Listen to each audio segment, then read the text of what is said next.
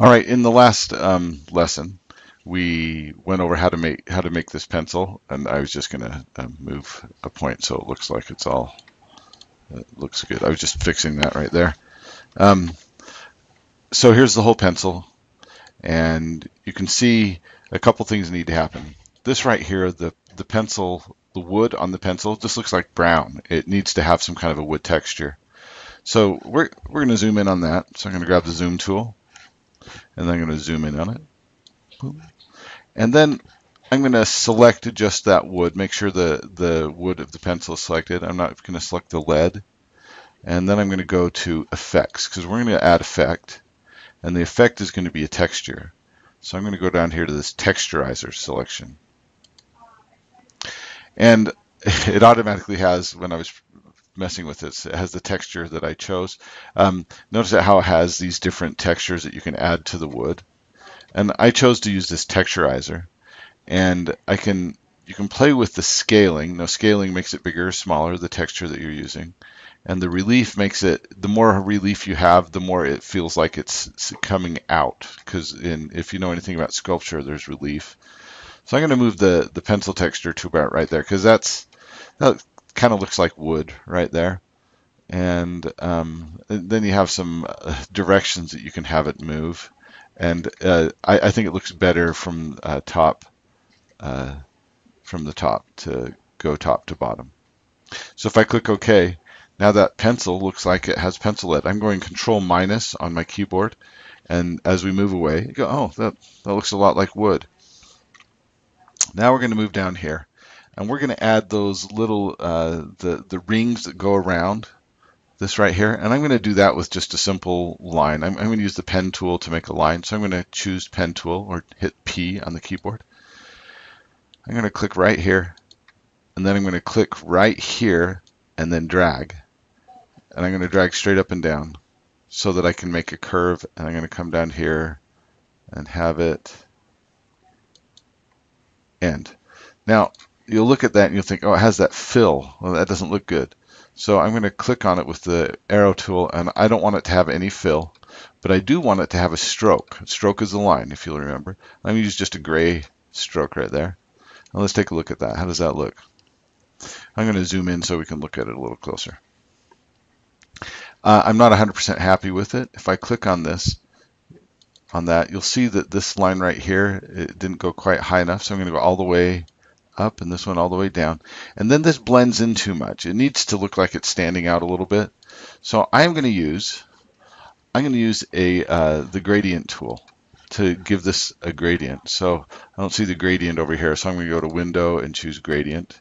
Control F9 is a keyboard shortcut.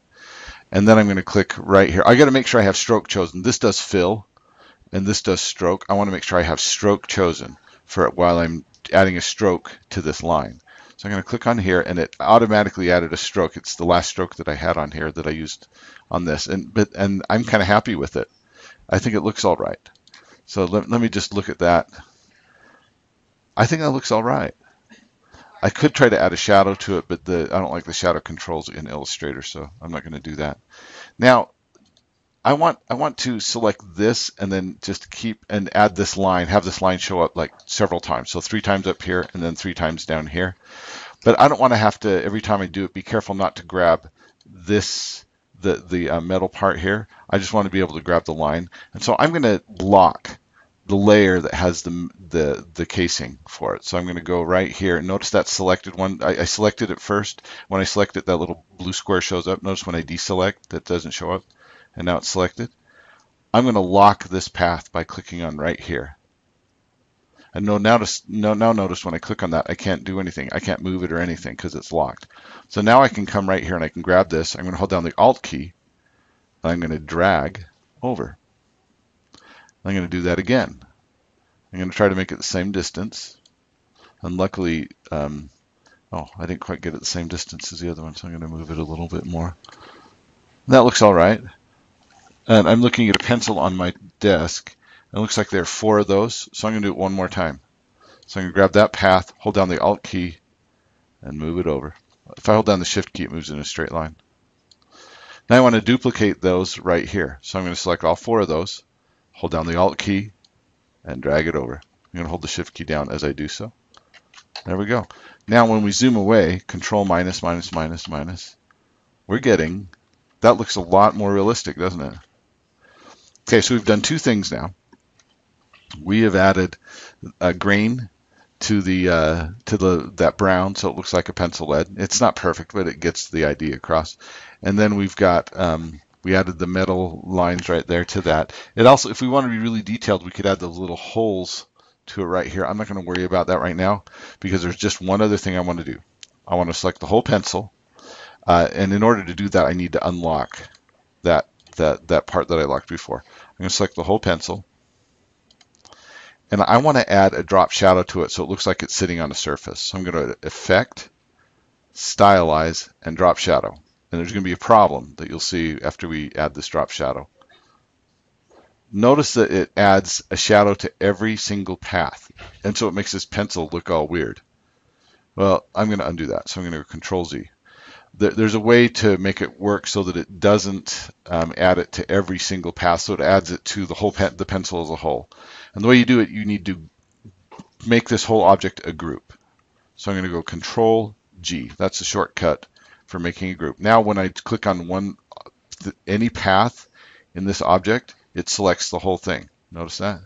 So now when I go to Effect, Stylize, Drop Shadow, it will add, I'm going to click Preview, it'll add a drop shadow, and I can move that drop shadow down. I'm going to make it so it goes a little further underneath the pencil.